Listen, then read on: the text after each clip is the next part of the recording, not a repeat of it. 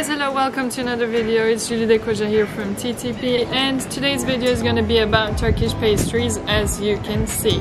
So we went this morning to a bakery and we bought some Turkish pastries and we're going to taste them together. And yeah, so I hope you will enjoy this video and let's get into the video.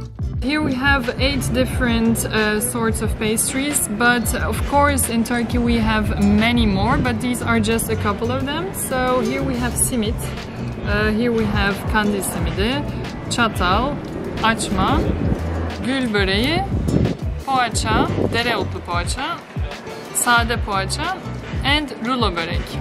And we also have, of course, our famous Turkish tea, which is perfect with Turkish pastries. So yeah, let's get into the video and let's just start to taste them. So first we will start with the famous simit. If you have been around in Turkey, you see that they sell these everywhere. This is actually like a Turkish bagel, which is topped with some sesame seeds. It's soft inside but crunchy on the outside, so it's one of my most favorites. So yeah, let's try it. Okay, so as you can see, it's soft in the middle and crunchy on the outside, and perfect with our tea. So yeah, my favorite way to have simit is actually with ayran. It's a Turkish yogurt drink, but now as it is in the morning, I just got my tea. But if you're in Turkey, definitely try simit with ayran, which I find the best combination. So yeah, this is simit. Okay, so this is kandil simidi. So kandil simidi is a smaller version of simit, and it's more crunchy. It's not soft in the inside. It's more like a cookie actually, but it's also topped with sesame seeds, and it's usually made during the kandil cats in Turkey. They are everywhere. So. This is kandil simidi. It's usually made during the kandil bayramı. So yeah, let's move on to the next one. This is çatal. So this one you can also find in the streets. They sell them next to the simit usually, and I love to have these one as well with white cheese and pomegranate molasses. So çatal is actually not only salty, it's also a bit sweet. So yeah, it's also nice to have for breakfast. And this one is also more like a cookie, as you can see. It's more crunchy, and yeah, so let's try it out.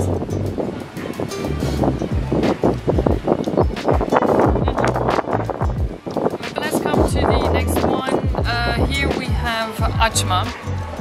So when compared to simit, açma is softer, it's more buttery. Today we went for an açma with olives.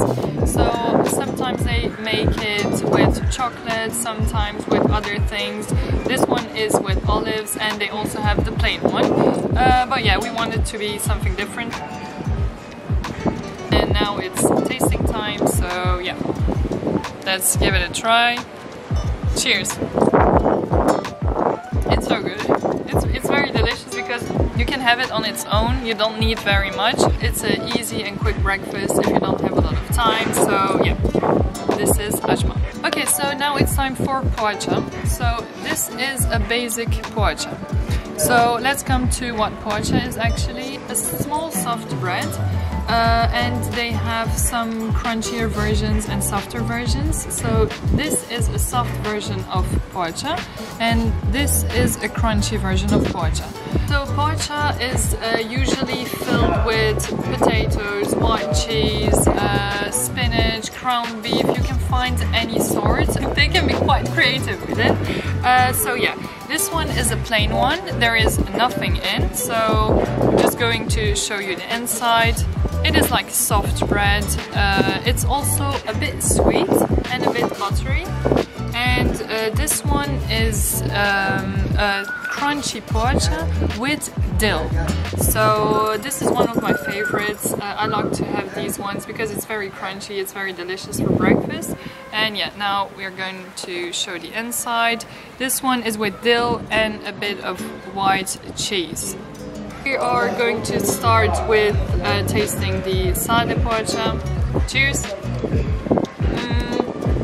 not really my favorite. It's a bit dry and hard to swallow, so first let's have a sip of tea before tasting the crunchy one. Cheers!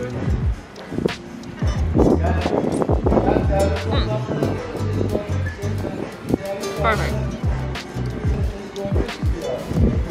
So now let's move on to our next pastry, börek. Actually, börek is a phyllo dough pastry, which can be made in different forms. So they have some that are made by boiling the dough, some by frying, some by baking in the oven.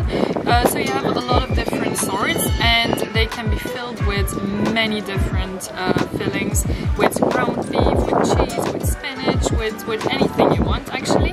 So today we have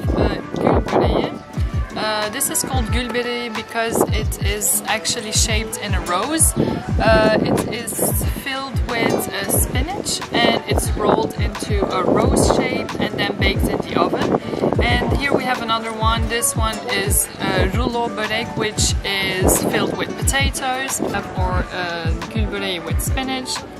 As you can see, it's very flaky and it's very buttery actually. So yeah, cheers.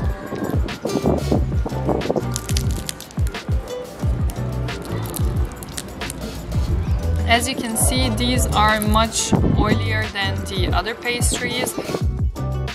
Yeah, but it's also very delicious to have for breakfast or for dinner or for lunch. Okay, so guys, we came to the end of another video, and yeah, I hope you enjoyed it. And if you have the chance to come to Turkey, definitely try these pastries. Write the one you like the most down in the comments, and don't forget to have a Turkish tea with it. So yeah, see you at another video.